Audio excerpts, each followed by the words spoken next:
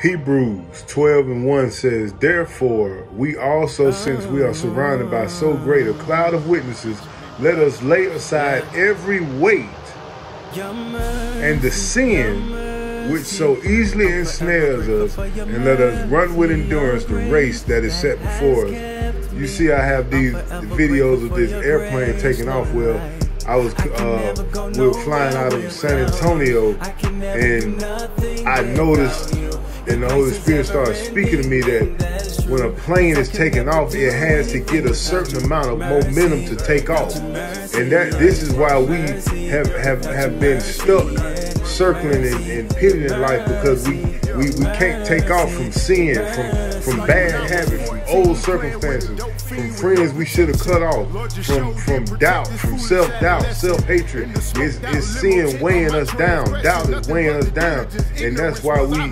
cannot gain the momentum to take flight. You'll start moving, going in that direction, feeling like you finna take off, but then something stops you. That doubt comes back. You let the enemy speak to you, tell you not to do something, tell you not to move, tell you not to do what God is calling you to do, tell you not to start that business. You pick up the old sins, you pick up the bad habits, you pick up the drugs, you pick up the alcohol, and guess what? It's just weighing you down.